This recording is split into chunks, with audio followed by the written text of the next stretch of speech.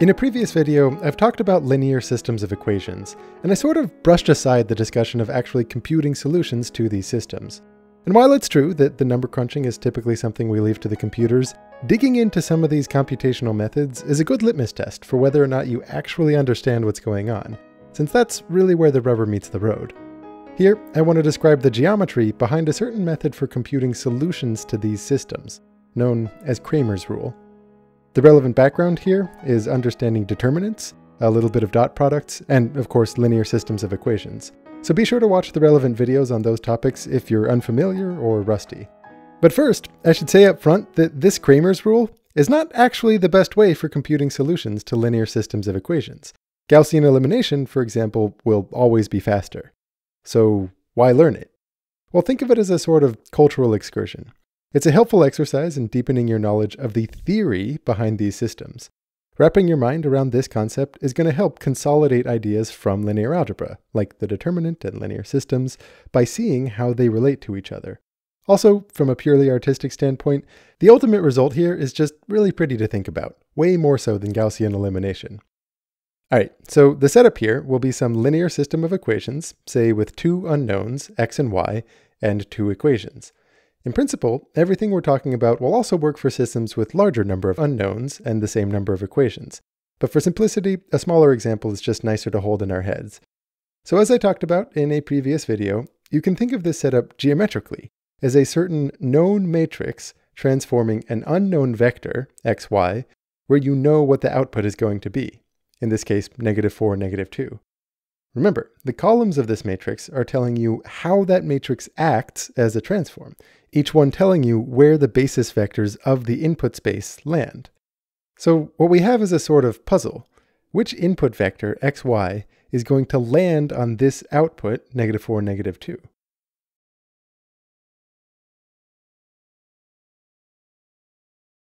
Remember, the type of answer you get here can depend on whether or not the transformation squishes all of space into a lower dimension. That is, if it has a zero determinant. In that case, either none of the inputs land on our given output, or there's a whole bunch of inputs landing on that output. But for this video, we'll limit our view to the case of a non-zero determinant, meaning the outputs of this transformation still span the full n-dimensional space that it started in.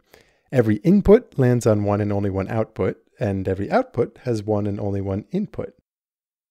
One way to think about our little puzzle here is that we know the given output vector is some linear combination of the columns of the matrix, x times the vector where I hat lands plus y times the vector where j hat lands, but what we want is to figure out what exactly that linear combination should be.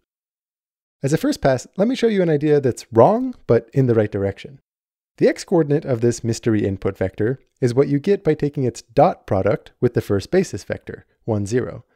Likewise, the y-coordinate is what you get by dotting it with the second basis vector, 0, 1. So maybe you hope that after the transformation, the dot products with the transformed version of the mystery vector with the transformed version of the basis vectors will also be these coordinates, x and y. That'd be fantastic, because we know what the transformed version of each of those vectors are. There's just one problem with it. It's not at all true. For most linear transformations, the dot product before and after the transformation will look very different. For example, you could have two vectors generally pointing in the same direction with a positive dot product, which get pulled apart from each other during the transformation in such a way that they end up having a negative dot product. Likewise, things that start off perpendicular with dot product 0, like the two basis vectors, quite often don't stay perpendicular to each other after the transformation. That is, they don't preserve that 0 dot product. And looking at the example I just showed, dot products certainly aren't preserved. They tend to get bigger since most vectors are getting stretched out. In fact, worthwhile side note here, transformations which do preserve dot products are special enough to have their own name, orthonormal transformations. These are the ones that leave all of the basis vectors perpendicular to each other and still with unit lengths. You often think of these as the rotation matrices. They correspond to rigid motion with no stretching or squishing or morphing. Solving a linear system with an orthonormal matrix is actually super easy. Because dot products are preserved, taking the dot product between the output vector and all the columns of your matrix will be the same as taking the dot product between the mystery input vector and all of the basis vectors, which is the same as just finding the coordinates of that mystery input. So in that very special case, x would be the dot product of the first column with the output vector, and y would be the dot product of the second column with the output vector. Why am I bringing this up when this idea breaks down for almost all linear systems? Well, it points us in a direction of something to look for. Is there an alternate geometric understanding for the coordinates of our input vector that remains unchanged after the transformation? If your mind has been mulling over determinants, you might think of the following clever idea. Take the parallelogram defined by the first basis vector, I hat, and the mystery input vector, xy. The area of this parallelogram is the base, 1, times the height perpendicular to that base, which is the y-coordinate of that input vector. So, the area of that parallelogram is a sort of screwy roundabout way to describe the vector's y-coordinate. It's a wacky way to talk about coordinates, but run with me.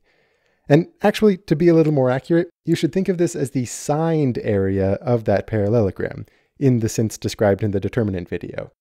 That way, a vector with a negative y-coordinate would correspond to a negative area for this parallelogram, at least if you think of I hat as in some sense being the first out of these two vectors defining the parallelogram. And symmetrically, if you look at the parallelogram spanned by our mystery input vector and the second basis, j hat, its area is going to be the x-coordinate of that mystery vector. Again, it's a strange way to represent the x-coordinate, but you'll see what it buys us in a moment. And just to make sure it's clear how this might generalize, let's look in 3 dimensions. Ordinarily, the way you might think about one of a vector's coordinates, say its z-coordinate, would be to take its dot product with the third standard basis vector, often called k hat. But an alternate geometric interpretation would be to consider the parallelepiped that it creates with the other 2 basis vectors, I hat and j hat. If you think of the square with area 1, spanned by I hat and j hat, as the base of this whole shape, then its volume is the same as its height, which is the third coordinate of our vector. And likewise, the wacky way to think about the other coordinates of the vector would be to form a parallelepiped using the vector and then all of the basis vectors other than the one corresponding to the direction you're looking for. Then the volume of this gives you the coordinate. Or rather, we should be talking about the signed volume of parallelepipeds in the sense described in the determinant video using the right-hand rule. So the order in which you list these 3 vectors matters. That way, negative coordinates still make sense. Okay, so why think of coordinates as areas and volumes like this? Well, as you apply some sort of matrix transformation, the areas of these parallelograms, well, they don't stay the same. They might get scaled up or down. But, and this is the key idea of determinants, all of the areas get scaled by the same amount, namely the determinant of our transformation matrix. For example, if you look at the parallelogram spanned by the vector where your first basis vector lands, which is the first column of the matrix, and the transformed version of xy, what is its area? Well, this is the transformed version of the parallelogram we were looking at earlier, the one whose area was the y-coordinate of the mystery input vector.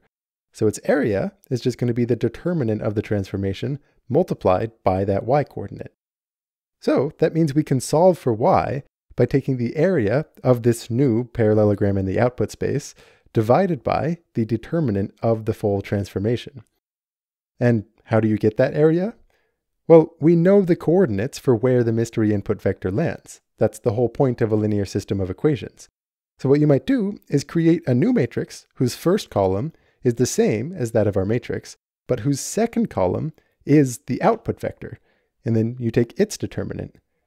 So look at that.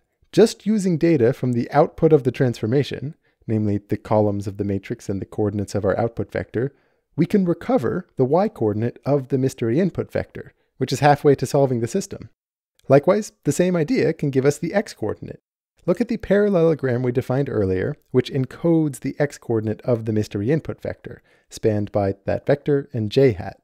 The transformed version of this guy is spanned by the output vector and the second column of the matrix, and its area will have been multiplied by the determinant of that matrix.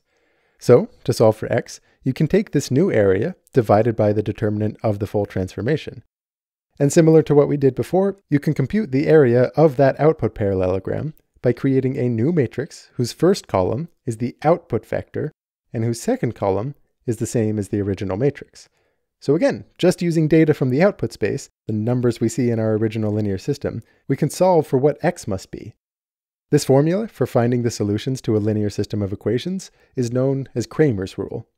Here, just to sanity check ourselves, plug in some numbers here. The determinant of that top altered matrix is 4 plus 2, which is 6, and the bottom determinant is 2, so the x-coordinate should be 3. And indeed, looking back at the input vector we started with, the x-coordinate is 3. Likewise, Cramer's rule suggests that the y-coordinate should be 4 divided by 2, or 2, and that is in fact the y-coordinate of the input vector that we were starting with. The case with 3 dimensions or more is similar, and I highly recommend that you take a moment to pause and think through it yourself. Here, I'll give you a little bit of momentum. What we have is a known transformation given by some 3 by 3 matrix and a known output vector given by the right side of our linear system, and we want to know what input lands on that output. And if you think of, say, the z-coordinate of that input vector as the volume of that special parallelepiped we were looking at earlier, spanned by I hat, j hat, and the mystery input vector, what happens to that volume after the transformation? And what are the various ways that you can compute that volume? Really, pause and take a moment to think through the details of generalizing this to higher dimensions, finding an expression for each coordinate of the solution to a larger linear system. Thinking through more general cases like this and convincing yourself that it works and why it works is where all of the learning really happens, much more so than listening to some dude on YouTube walk you through the same reasoning again.